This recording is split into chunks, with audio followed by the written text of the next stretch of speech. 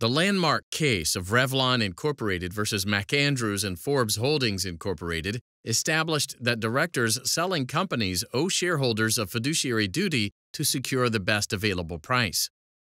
In re the Topps Company Shareholders Litigation, the Delaware Court of Chancery considered whether a baseball card company breached this duty by rejecting a bid from its chief business rival.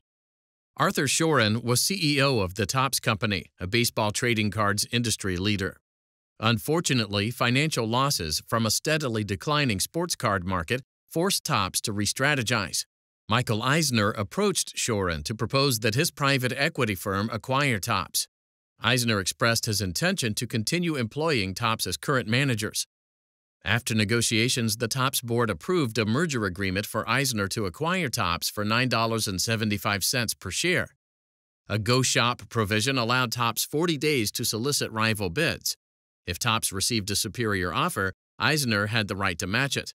If he declined, Topps could accept the offer subject to paying Eisner a termination fee. During the go-shop period, the Upper Deck Company, Topps's biggest competitor, requested corporate disclosures to formulate a bid. Topps required Upper Deck to sign a confidentiality agreement containing a standstill provision prohibiting Upper Deck from making public disclosures about proposed transactions or the standstill provision. The provision also barred Upper Deck from communicating with Topps's shareholders or from making a tender offer to acquire Topps shares without the board's approval. Upper Deck subsequently submitted an offer for $10.75 per share. However, Upper Deck refused to provide financial information, which raised concerns about its ability to fund the merger. Topps concluded it wasn't a superior offer and planned to present Eisner's merger proposal for shareholder vote. Upper Deck resubmitted its proposal without the finance restrictions, but Topps didn't consider it. In statements to the shareholders, Topps made omissions and misrepresentations about the proposals.